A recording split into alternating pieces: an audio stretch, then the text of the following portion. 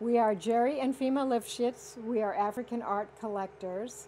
And we want you to experience what it is living with art. Welcome to our home.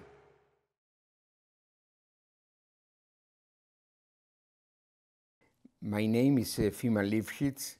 I've been collecting art for many years. Perhaps my first painting I acquired in 1961.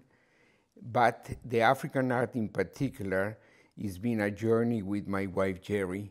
We have undertaken this journey together for the last 33 years. And it's been quite a journey collecting and learning about African art. Up to this date, for many years, we have housed the art in our home, and it became a private museum. This home is relatively small for all the art that we have, but we love it like that. It is the art of living with art, being able to have art in every place that you walk in this house, every wall, every section, and that is quite a pleasure for us. I've been asked many times which one is my favorite piece. This is a very difficult question to answer because it's like asking a parent who is your favorite son or daughter. I'd like to invite all of you to take a look at some pieces that have particular importance. The culture that that created these pieces might be unique, might be very old, or might be even non-existent, yet their art survived. I'd like to point out to you some specific pieces that are very expressive, very dramatic, very beautiful, and they all transmit different beliefs of the cultures that created the art.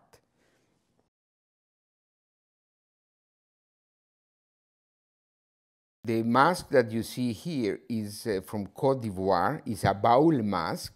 The Baoulé people created beautiful masks that were buried all over until the last 40 or 50 years when they were discovered and they started uncovering the masks.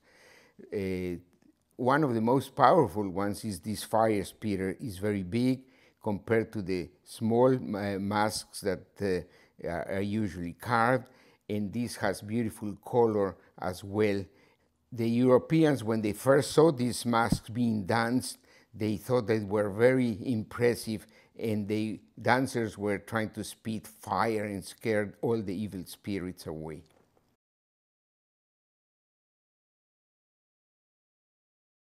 In Nigeria, the Yoruba art is very well known. One of the areas that they are experts and they are able to produce beautiful art is the beaded art. Here you see a cape, the king's cape that was worn for festivities.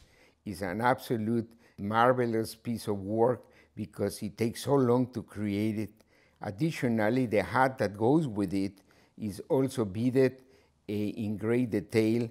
The cape as well as the hat have figures that are very well regarded in their mythology and their traditions.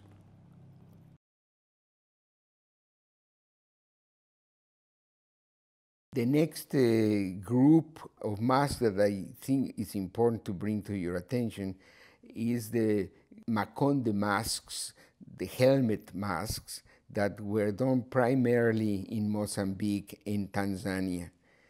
The Makonde masks are usually hollow, and they are made from the mipongo tree, which is now being preserved and not allowed to be cut anymore.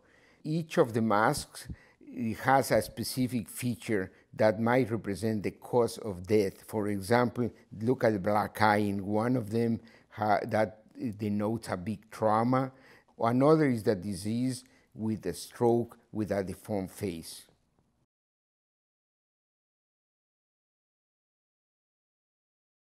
The Mosi culture, which they inhabit Burkina Faso in Africa, they produced important sculptures made out of stone. These are very difficult to make and quite heavy. They were done by the Naya Messi. Those were the artists that created these type of sculptures. They are very unique and very rare in this country, as were difficult to carry and bring to this country.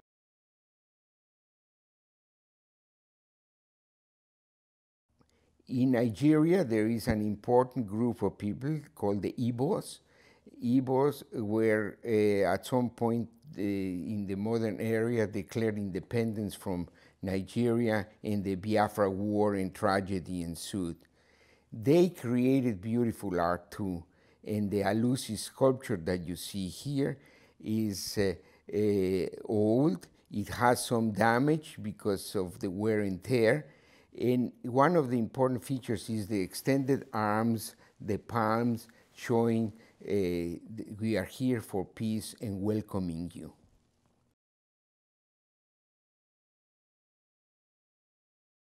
Here we have a bronze cast that is of King Oba from Benin Kingdom, a kingdom that existed until the late 1800s, when the English ransacked it and burned the palaces down to the ground. Of course, they took most of the art with them.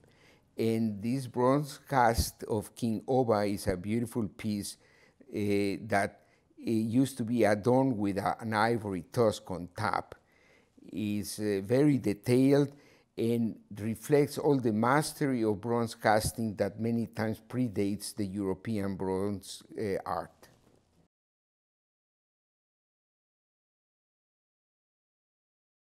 Sierra Leone is a country where Mami Wata carvings are very prevalent and very prominent. Mami Wata means mother water, and it reflects the mythology about the water where all the evil spirits might come out from or go back into. And they also reflect the beauty of the person as well as the curse that might be inflicted upon whoever doesn't believe in this mythology. The Mami Wata mythology transcends not Sierra Leone and is now widespread throughout the world, of course, all of Africa.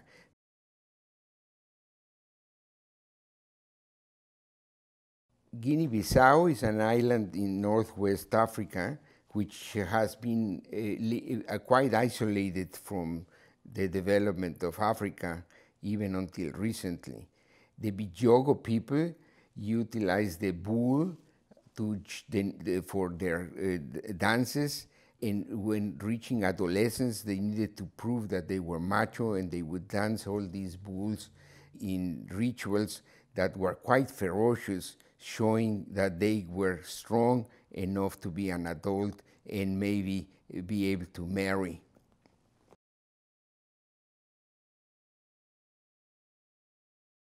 The Nok terracottas are very unique. They are unique in various ways. One is that they are beautiful terracotta pieces that are quite old. This particular terracotta sculpture is being thermoluminescence dated for almost 2,000 years. The Nok culture doesn't exist anymore, but the art survived until the present time. For those who wonder how does it feel to live with all this art, I can tell you it's an experience. And the more you do, the more you like it. And the more you live with it, the more you appreciate the qualities of each of the pieces.